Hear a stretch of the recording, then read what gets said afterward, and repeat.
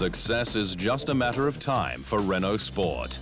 The squad was F1's big mover last year, finishing 6th in the Constructors' Championship, 3 spots up from its 2016 result. But while the goal is to be a top team by 2020, how Renault achieves that is just as important. Efficiency and smart management both highly valued by the French manufacturer. Indeed, Renault Sport Racing Managing Director Cyril Abiteboul has said recently he wants the squad to become a top team with 85% of its rivals' capabilities and resources. The outfit aiming for a headcount of 650 people, as opposed to the top teams comprising between 800 and 900.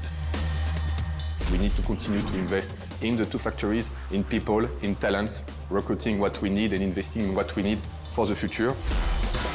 It's a strategy that has paid off in the past, with efficiency the name of the game, when the brand took back-to-back World Championship doubles in 2005 and 2006 with Fernando Alonso.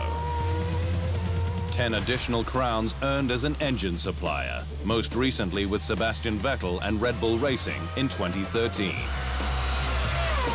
All in all, it's a 4-decade history of success that Renault celebrated last year in Monaco, reuniting Jean-Pierre and Alain Prost with their game-changing Grand Prix machinery.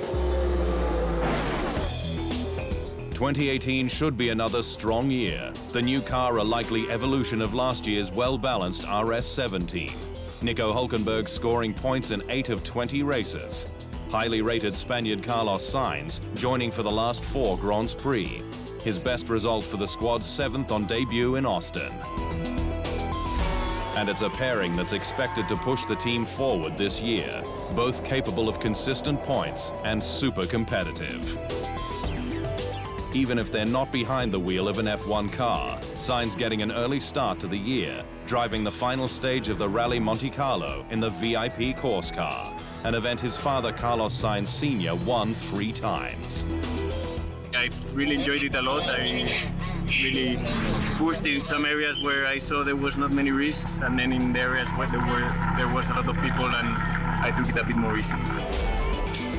Ahead of preseason testing, all the signs are there. More success in F1 should be just around the corner.